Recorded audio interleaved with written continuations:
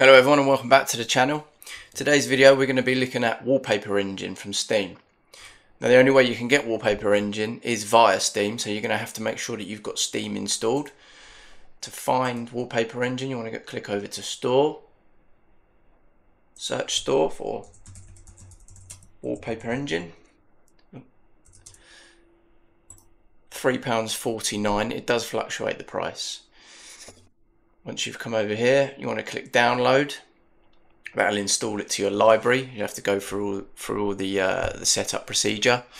Once it's installed, you want to come over to the library.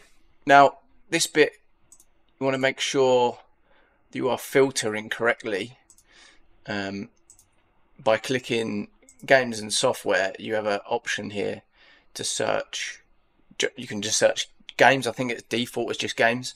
You can search software and tools, etc. But you want to make sure that software is clicked there. Once you've installed it correctly, it should pop up down here. Double click on Wallpaper Engine.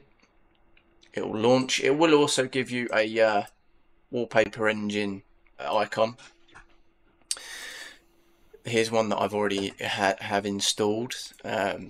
So once you've got it all installed, you want to head over to your taskbar, double click on the icon, and here it will display. So I've got two different displays. You can choose which wallpaper that you want to load it to. So you click change wallpaper. These are all the wallpapers that I've got installed, and it's literally just a case of clicking them and they'll change. Now, it's worth to mention that you do want to double check the settings. So if you go back down to the tray, right click on Wallpaper Engine, click Settings. I found the best playback settings are these for my particular system. I have got an RTX 4070 Super, so it should handle low. There's different presets here: ultra, medium, low. It all depends what hardware you're running. But I usually, it's either low or medium I have mine on, and I find that works best for me. There are some other settings that you can run through, but it's just worth playing around with these to get the best performance. Now, Wallpaper Engine will use quite a lot of resource in terms of GPU, so it is definitely worth making sure that you have the up-to-date drivers for your GPU. If we go through some of the wallpapers, so you've got an easy option here to change the wallpapers. So if you right click recent wallpapers, it will change it to whatever wallpapers you've got installed. You can also click browse photo workshop, where it will bring up, click change wallpaper, where it will bring up your search bar where you can search for anime. There's so many to choose from. You can then go back over to installed, where you'll find all of your installed wallpapers. I'll go through some of my favorites in a minute. If you've got multiple screens, here's where you would change whether you stretch, clone, or per display.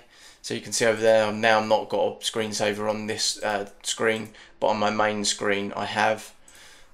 If you want to have both the same wallpaper on each screen, you just click clone single wallpaper.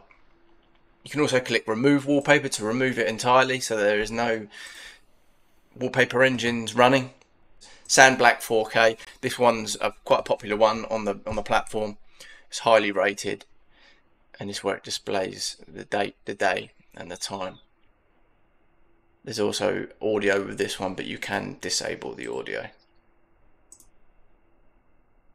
Another one of my favourites is Angled Waves.